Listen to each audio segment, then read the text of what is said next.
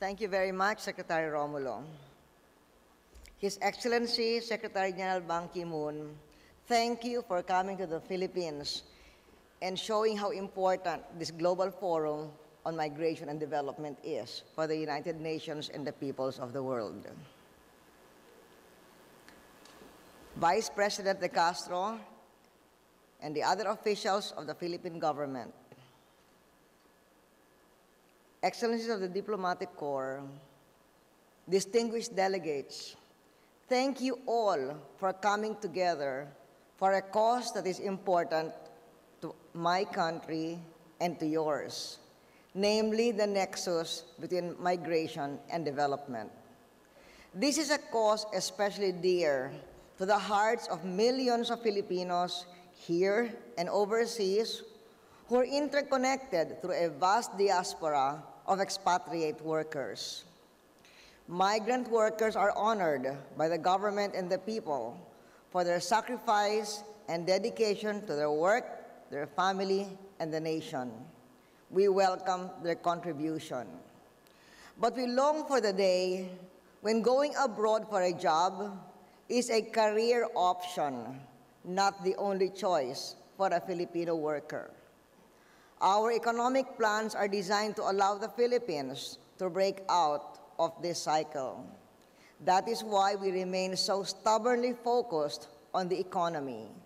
We need to create and spread the wealth and keep the people working here at home. We are working to create appealing employment opportunities by focusing on the development of certain priority sectors that give high-income jobs. For instance, business process outsourcing, which has created about 400,000 jobs in the last 7 years. All in all, we have created almost 7 million jobs in the last 7 years. By continuing down this path, we hope to increasingly be keeping our best and brightest right here in the Philippines, closer to friends and families, helping to build our communities and providing the next generation of leadership.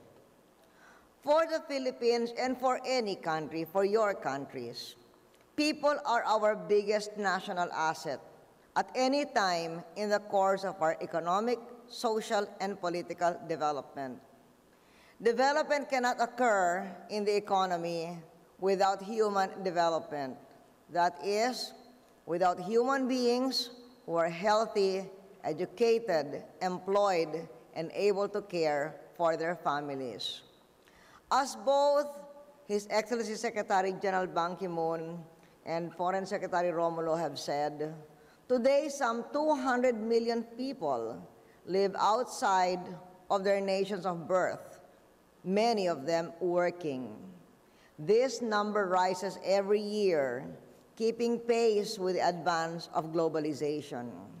Indeed, migration is one of the dynamic forces behind the globalization that draws our world ever closer together. We inhabit a world where people, countries, businesses, cultures, and economies are so closely interconnected that we all catch cold if one of us sneezes hard enough. It is at one of those interconnections, the interface between migration and development, that we confront some of the most serious challenges to us to work together. As people migrate, they draw more than one country into their lives. Their work, their family, the gains they make from migration, and their need for personal security and well-being become matters of import that cross national boundaries. These movements occur in all directions, not just south to north, but also south to south, north to north, and in every other conceivable direction. It is this ceaseless and restless movement of people that truly links our respective countries, not just the capital or goods that economists love to build their growth models on.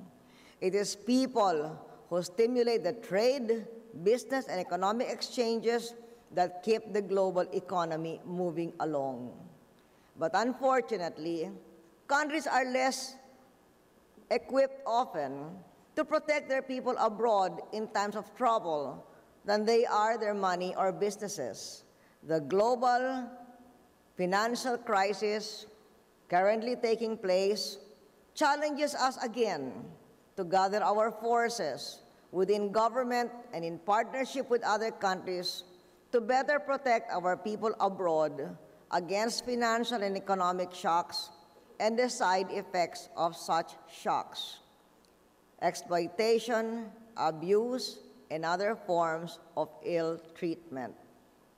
All eyes may be glued on the stock market, but we must never lose sight of the often unseen impact of the global credit crunch on the long-term needs of the poor, including the migrant poor.